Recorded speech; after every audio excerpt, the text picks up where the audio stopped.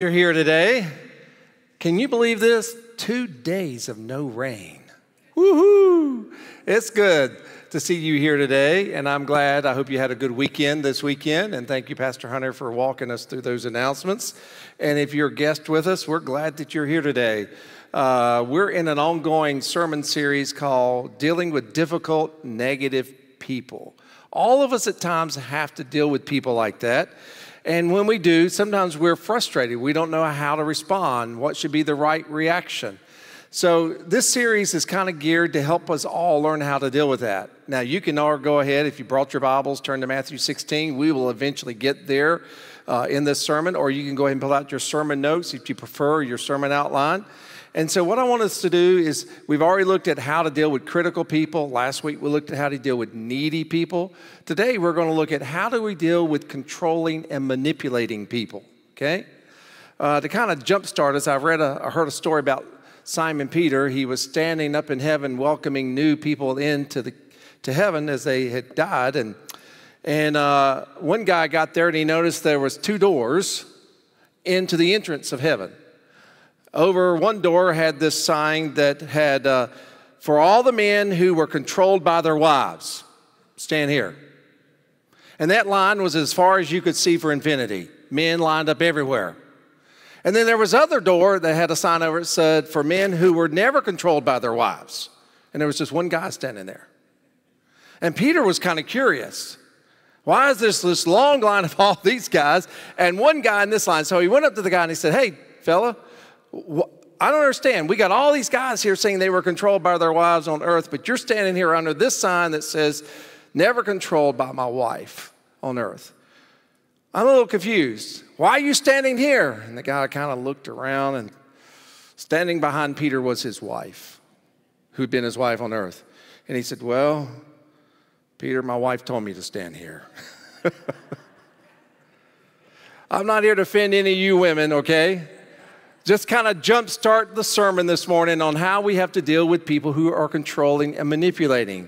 And so to help us do that, we're going to look at 3 biblical examples that the Bible shows very clearly how people were controlled and manipulated. The first is found in Genesis 25. It involves 2 brothers. It is how Jacob manipulated and controlled his twin brother Esau. And if you remember the story, they were twins. And when they were born, Esau was born first, which means he would be the firstborn son, which means he'd be entitled to everything his father had. But the Bible tells us that Jacob was holding on to the heel of Esau, as if to try to pull him back into the wound and say, no, I want to be the firstborn. And so as a result of that, his parents gave Jacob the name Jacob, which means heel grabber, thief, stealer, cheater. Isn't that a great name? They named Esau Esau because Esau stands for red and hairy. The Bible describes Esau as being very hairy and red hair. So you got one son that's named Esau and one named Jacob. So let's look at this in Genesis 25. Now Jacob knows he will be at the mercy of his older brother about how much wealth he will get when their father dies. Because all of it goes to the firstborn son, and then the firstborn decides how the rest of the brothers, if there are any, get anything. Beginning in verse 29, it says this. One day when Jacob was cooking some stew, Esau arrived home from the wilderness, exhausted and hungry. Esau said to Jacob, I'm starved. Give me some of that red stew. And this is how Esau got his other name, Edom, which means red. All right, Jacob replied, but trade me your rights as the firstborn son. He wants that firstborn rights. Now look at the rest of it. Look, I'm dying of starvation, said Esau. What good is my birthright to me now? But Jacob said, first you must swear that your birthright is mine. So Esau swore an oath, thereby selling all of his rights as the firstborn to his brother Jacob. Then Jacob gave Esau some bread and lentil stew. Esau ate the meal and then got up and left. Right there we see how Jacob manipulated and controlled his twin brother for the right to inherit everything from their father. So now we're going to jump over to Mark 6. There's another example of manipulation and control in the Bible. It involves some women in Herod. Some women manipulated and controlled King Herod. Look at this in Mark 6. It says this. For it was Herod who had sent and seized John the Baptizer and bound him in prison for the sake of Herodias, his brother Philip's wife, because he had married her. For John had been saying to Herod, it is not lawful for you to have your brother's wife. And Herodias had a grudge against him and wanted to put him to death. But she could not, for Herod feared John, knowing that he was a righteous and holy man, and he kept him safe. When he heard him, he was greatly perplexed, and yet he heard him gladly. But an opportunity came when Herod on his birthday gave a banquet for his nobles and military commanders and the leading men of Galilee. For when Herodias' daughter came in and danced, she pleased Herod and his guest. And the king said to the girl, ask me for whatever you wish, and I will give it to you.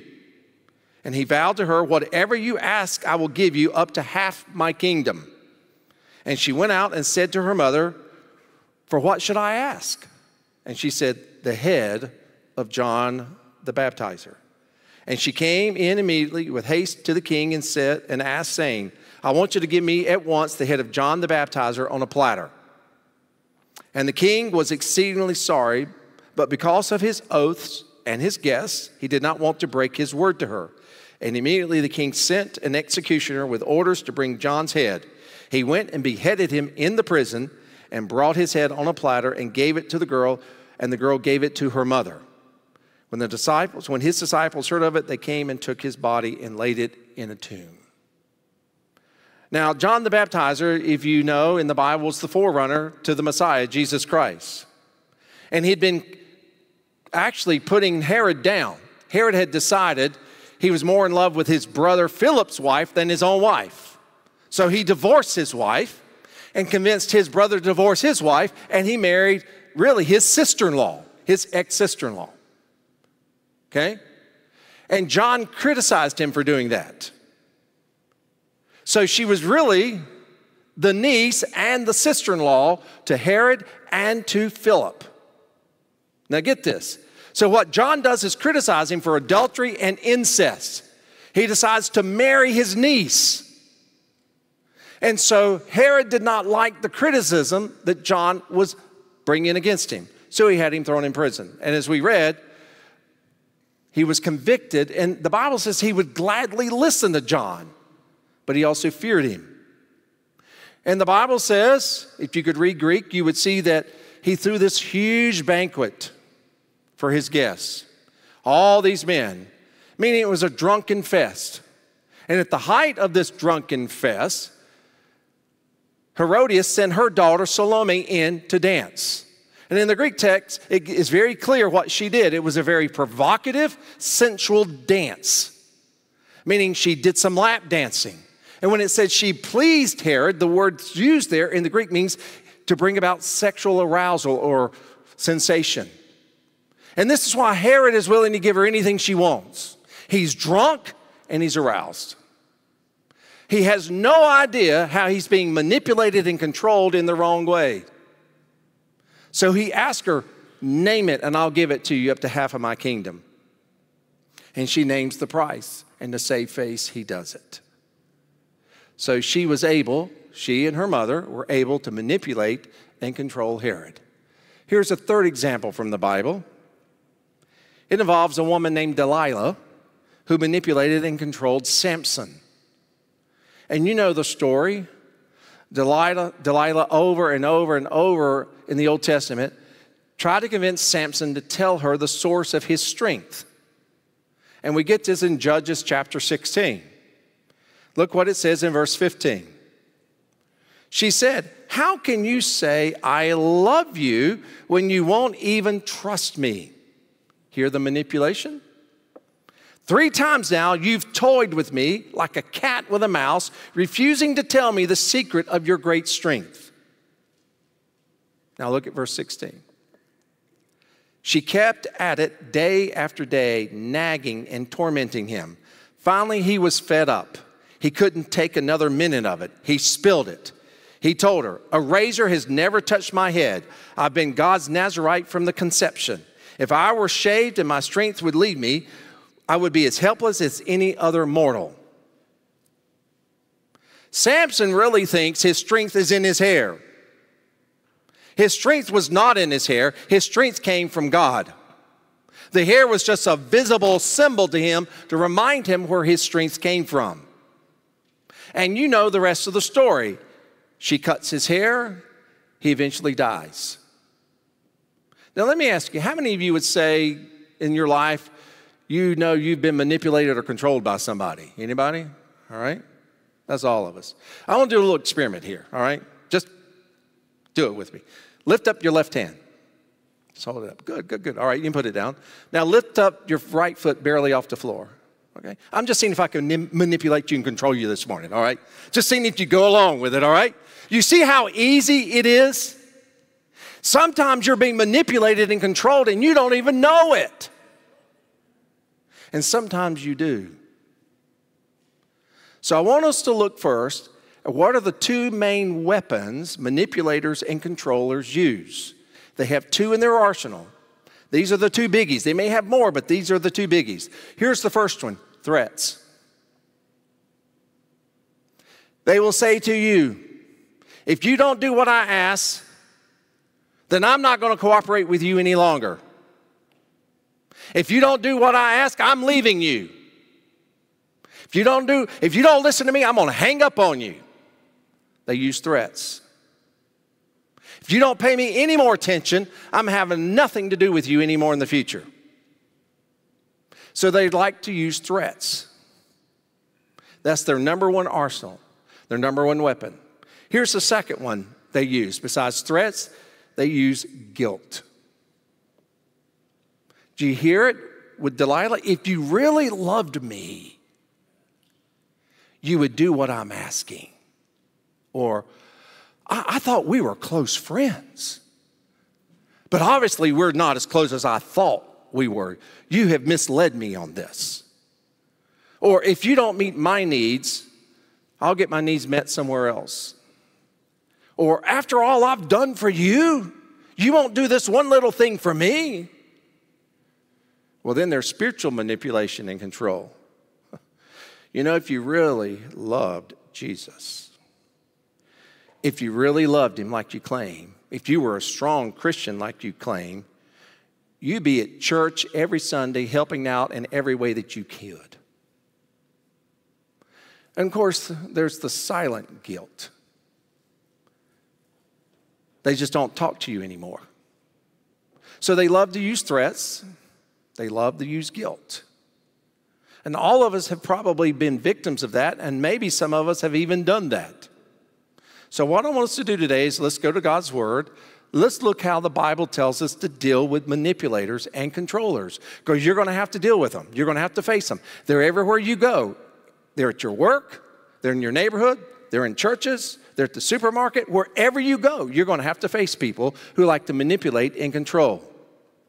So I've kind of built this off of the word call as an acrostic. So let's look how it means, how it plays out. First thing you need to do is communicate when a manipulator or controller is trying to dominate you. You just call it out right there. Say what it is. I know what you're doing. You're trying to control me. You're trying to manipulate me. Now, sometimes I've met a lot of people, they don't mind being a doormat. They've just developed this relationship. They grew up in a family where they were dominated, and so they marry into a relationship. They begin a family, and all they do is they just become the doormat. And they're used to that. That's how they live. But that's not the best way to have relationships. And in Matthew chapter 16, we see where Peter tries to dominate, he tries to control, he tries to manipulate Jesus.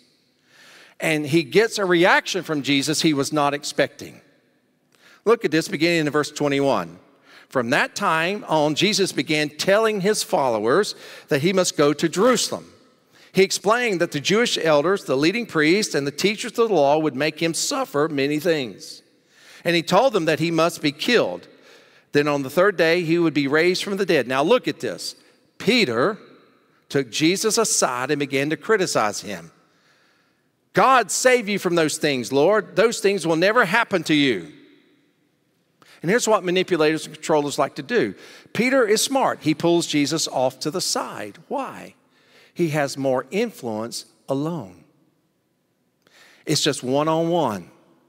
He knows exactly what he's doing, and he doesn't want this to happen, so he decides to pull Jesus off to the side. Now, to me, this is kind of sad and funny.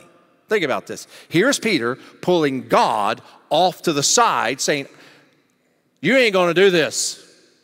It's over my dead body before this ever happens. No way, Jose. See, he doesn't realize who he's talking to. He's not just talking to Jesus. He's talking to God in the flesh named Jesus. And manipulators and controllers, when they're trying to do that, you need to call them out. It says he began to criticize. The Greek words that's translated there as began is the Greek word archon. And it means to rule, to govern, to a preeminent position of status. So Peter thinks, well, I'm the head disciple. Here, I need to. Jesus, come here.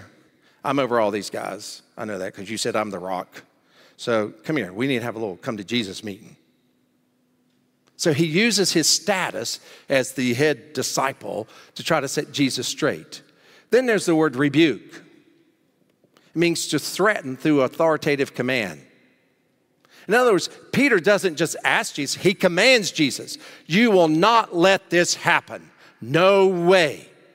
So he tries to manipulate and he tries to control Jesus. And people who are manipulative and controlling, they will try to do that to you too. They may not like what you're doing. They may not like where you're going. And so they will interject a statement or pull you off to the side and say, we need to talk about this. We're good friends. At least I thought we were. I need you to listen to me on this. I've known you a long time. And so they try to manipulate you. They try to control you. And many times they do it in very unhealthy ways. I don't doubt Peter's love for Jesus. He doesn't want to hurt Jesus. It's not that he hates Jesus. And many times your manipulators and controllers, they love you. It's not that they're trying to hurt you. They really think they're trying to help you. Peter thought he was helping Jesus. He thought for whatever reason, Jesus has totally messed up here. And so the first thing we have to do is call them out when they do it. The problem is many people simply don't do that because they're so used to being controlled and manipulated by the people around them.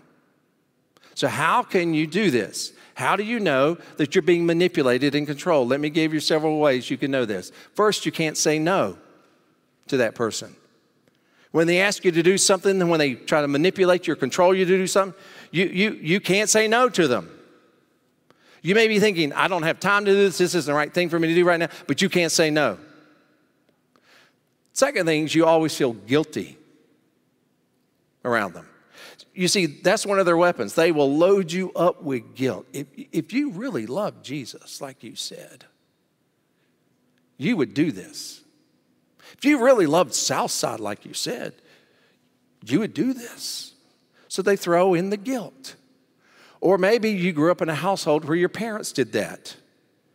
Or maybe you're in a family now where someone in the family uses those kind of threats against you. Or maybe it could be in a family situation where one of your parents died and they've remarried. And you feel guilty if you are not just as in love with that step-parent as you were with your biological parent. I've had people through my life and ministry tell me, my father or my mother jumps all over me because I just don't run up and hug them and kiss them like they were my biological parent. They make me feel guilty.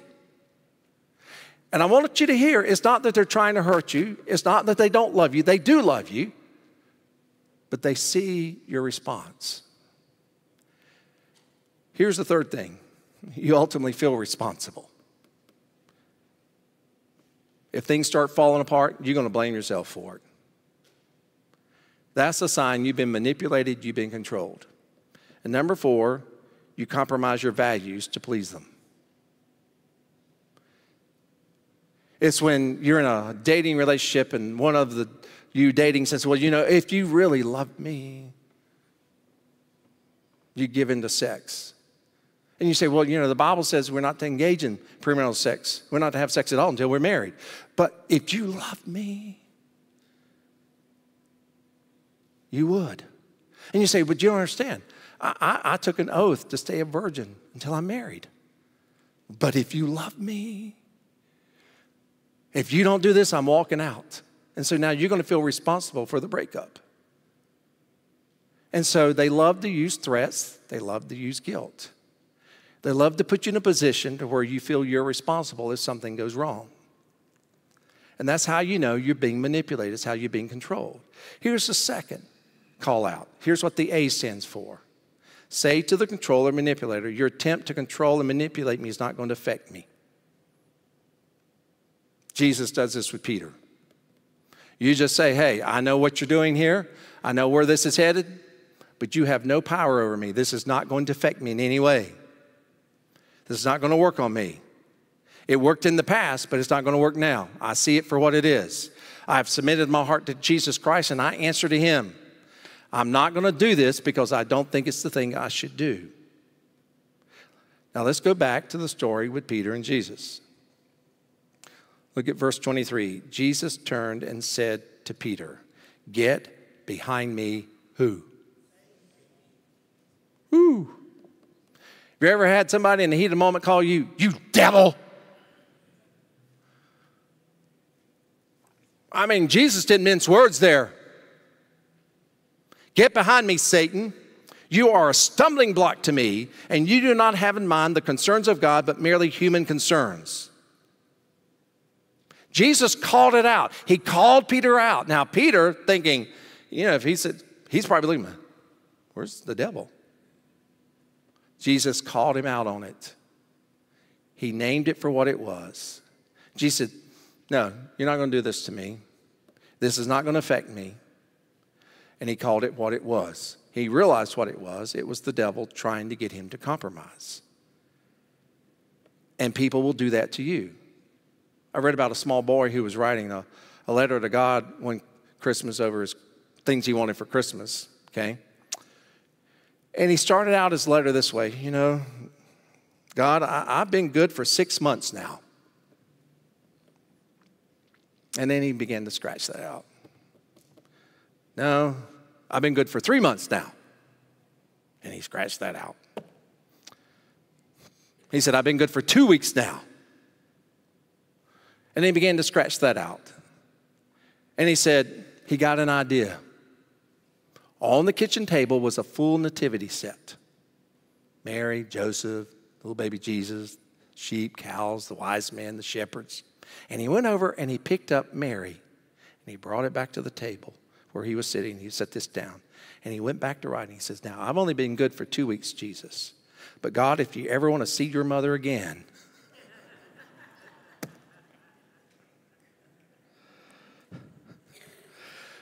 that's how they work.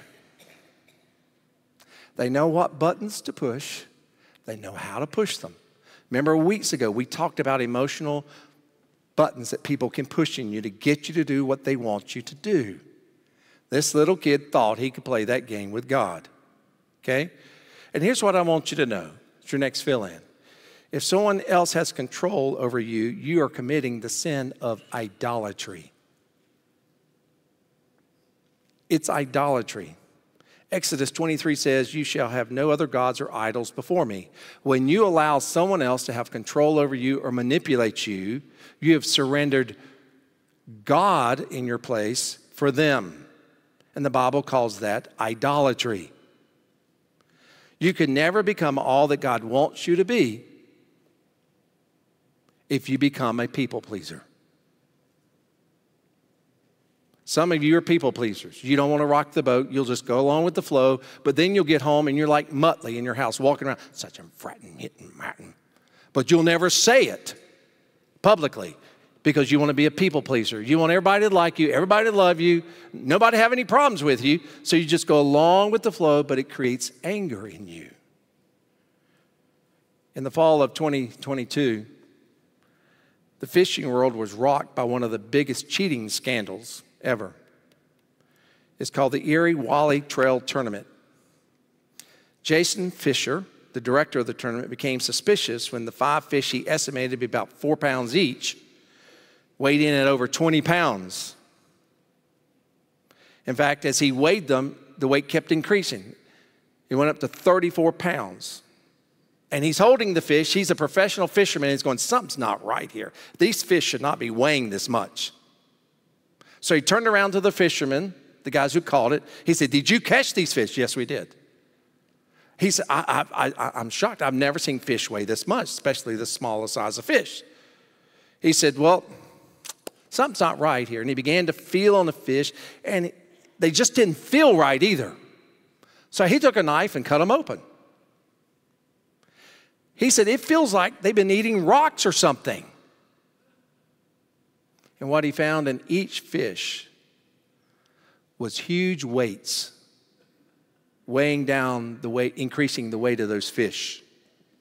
He hollered out at the tournament, we got weights in fish. He turned around, looked at the two men who had submitted these fish and said, get out of here. You're not in this tournament. They were vying for a $30,000 prize for each fish that was the biggest fish. And they had submitted 4 of them. They thought they could manipulate and control the outcome by cheating. People will resort to all kinds of extremes to manipulate you and control you when they feel their way is not working. Some of you just let people manipulate you. You just let them control you. Some of you do it because the people who are doing it are kind of bullies. They're very vocal. They're very demanding. You hear them, you know them. You can't escape them. And then when you allow this to happen, when you succumb to them, you become their agents of idolatry. So you got to make a choice. You need to say, I'm not dancing this dance with you. I want to do what God wants me to do, and I'm calling this out. You're trying to manipulate you. You're trying to control me. You're trying to turn me into an idolater. That's not going to happen. Jesus called out Peter. He called it for what it was. Here's a third biblical principle to help you with how to deal with a manipulator and controller. Lay out new terms for the relationships. That's exactly what Jesus did with Peter. He laid out new terms. And the person who's trying to control you, trying to manipulate you, Jesus turned to Peter and said, get behind me, Satan. You're not going to control me.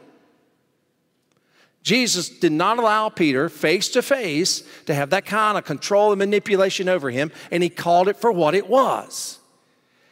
So he laid out new terms for Peter, so much so that the 3 questions Jesus asked Peter, it grieved Peter. 3 times in the Gospel of John, Jesus said this to Peter. Again, Jesus said, Simon, son of John, do you love me? He answered, yes, Lord, you know that I love you. Jesus said, then take care of my sheep. Jesus changed the nature of the relationship. Okay? I'm the Lord, you're not. And at first, Peter wanted to be in control of Jesus. And by the time Jesus has asked him this 3 times, Peter is grieved. Now, why does he do that? Because Peter, before, if you remember, before the resurrection, had denied Jesus 3 times. Jesus told him, you will deny ever knowing me. Oh, I'll never do that. Cross my heart, hope to die sick. I will never do that. I will never, never. I will die for you. And I believe in that moment, Peter meant it. Some of you have made statements like that. I will always read my Bible every day. I will pray every day. I'll be at church every time I can. And you don't do it. I believe you meant it when you said it. I believe Peter was sincere. I believe Peter felt he would do that. But when he was put to the pressure, he caved in. So for the 3 denials, Jesus said, look, we're changing the nature of this relationship. I'm leaving. You got to stay, so feed my sheep. You cannot be all God wants you to be if you're under the thumb of a manipulator and a controller. I read this story, true story about a married couple named Jeff and Susie. When they got married, Jeff came home from work one day and he walked in the kitchen and Susie was preparing dinner. And he noticed she had this huge ham. And all of a sudden she took this big knife, cut off this end of it, and then cut off the other end of it. And then she took the ham and she put it in the baking pan and stuck it in the oven. He was a little curious. Why'd you waste the ham? He said, I don't understand. Why did you cut off the ends of the ham? She said, well, I really don't know. That's how my mother did it. So a few weeks later, they were over at her mother's house, and Jeff brought it up. He said, Mom, I don't understand. Susie was cooking the other day some ham, and she cut off both the ends of the ham. And I asked her why she did it. She said she really didn't know. She said, she did it because you did it. Why do you cut off the ends of the ham? She goes, I don't know. That's the way my mother did it. Well, fortunately, grandmother was still alive. So a few weeks later, they had grandmother over for dinner. Everybody was there, and Jeff couldn't wait. He wanted to know. So he looked at Susie's grandmother and says, look, Grandma, I don't understand. Susie was cooking this ham. She cut off both ends. I asked her why she did it. She said, I don't know. That's the way my mother did it. And so I asked your daughter, Susie's mom, why she did it. She said, she didn't know. That's why you did it. So why do you cut off both ends of the ham? And grandmother just looked at him and she said, oh, that's easy to answer. She said, there seems to be a huge misunderstanding here about me. Just let me set the record straight here. Okay? The baking pan I had was too small to fit the whole ham, so I just cut off the ends to put the ham in it. Now I have a point. Here's the point. If you don't deal with a controller and manipulator, you will resort back to a dysfunctional relationship. You need to deal with them. You need to set the terms of the relationship. You need to lay it out. You need to tell them, I love you. I want to be friends. I want to be part of your life. But this ends now. This is not going to continue. You're not going to control me and manipulate me like this ever again. You cut it off.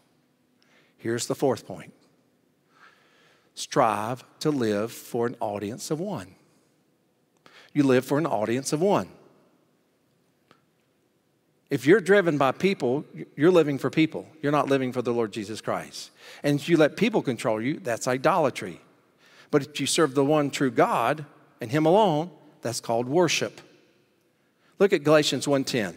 Paul says this, obviously I'm not trying to be a people pleaser. No, I'm trying to please God. If I were still trying to please people, I would not be Christ's servant.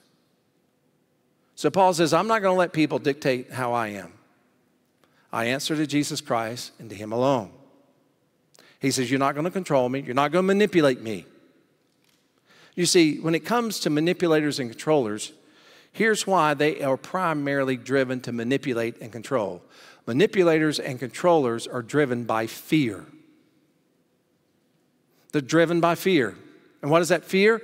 Things are not going to go the way they want. So they rise up, they get angry, they shout, they scream, they holler, they pressure, they throw in guilt.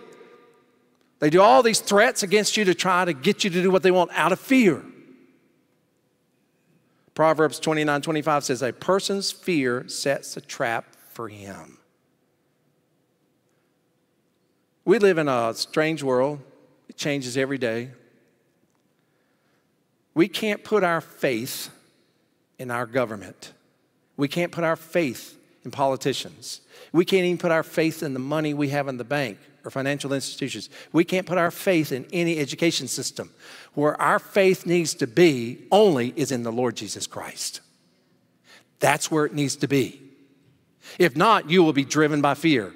You'll be afraid to do anything out of fear. Well, if I spend this now, what if I don't have money later? If I do this, what if this? Fear will drive you. It will possess you. It will control you, and you will go nuts with it. But if you don't want to be called a manipulator or controller, if you want to be a disciple of Jesus Christ, disciples are driven by faith. We're driven by faith. The Bible says this in Hebrews 11:1-6. Faith shows the reality of what we hope for. It is the evidence of things we cannot see. It is impossible to please God without faith. There's only one way you can please God, is through faith, not fear. And if you're going to put your faith in the wrong place, you will be overwhelmed by fear.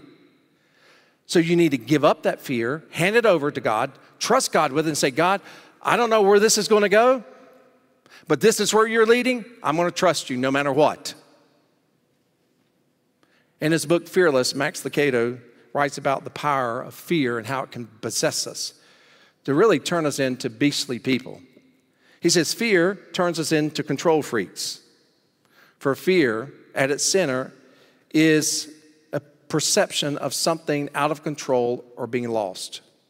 When life spins wildly, we grab for a component of life we can manage. Our diet, the tidiness of our home, the armrests of a plane, or in most cases, people. The more insecure we feel, the meaner we become. We growl and bare our fangs. Why? Is it because we're bad? No. In part, because we feel cornered by a loss of not having control.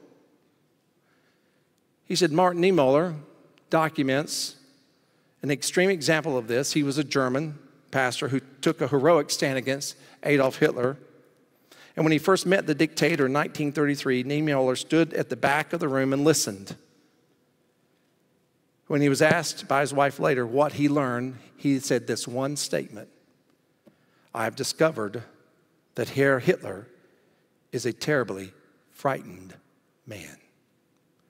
And he is going to lead us into war and kill millions because of that fear." Fear will release the tyrant in you. You will grasp for anything you can to try to control and manipulate everyone around you, and in the process, you alienate yourself from the very people you claim you love. Peter tried to do it with Jesus, and Jesus called him out on it. Southside, I've given you ways to deal with manipulation and control. It is my prayer you will do it. Let's pray.